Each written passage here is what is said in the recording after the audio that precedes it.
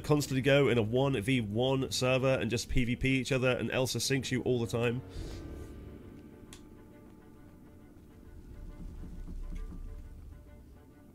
I have accepted, sir.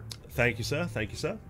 Alright, let me show you real quick. So, yeah, Rabid Dog, check this out. This is, like, I didn't know this until just the other day, but you can use the back of the sloop, and if you use the back of the sloop, then it can basically show you, like, it can guide you on how to do it. I'm probably going to fuck it up now that I've said that, though, but I'll see if I can sort it out for you.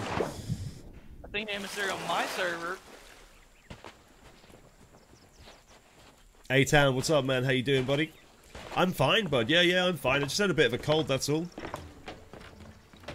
How will Boxy feel about me only having one crispy? It is Monday night, so yeah, it should be fine. So you can use that bit there, and then you can just basically hide straight away. Like, that's... I found that out the other day, mate, but that's exactly how you get into it.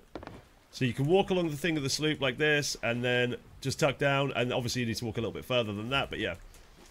Using the rail will just will take you straight there. It'll just guide you straight to that spot, essentially. It might need like a little bit of finessing every now and again, but yeah, other than that, you should be good. I have a level 4 Reaper Ancient Spire outpost. I'll keep my eye on them for a second.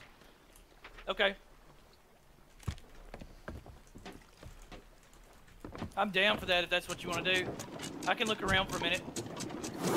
Thank you. Long Don calls them crunchy boys. Oh god.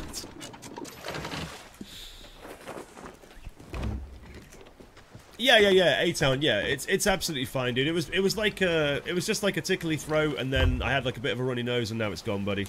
Rabbit Dog, thank you for the 100, mate. Are we fully unpacked yet? No, because we've got a guy decorating for us still, and he hasn't finished yet. He would have been finished by now, but his cat got sick. So yeah, he'll be finished. He reckons 2 days, and he'll be done. And then once the bedrooms are done, then yeah, we'll be good to go basically.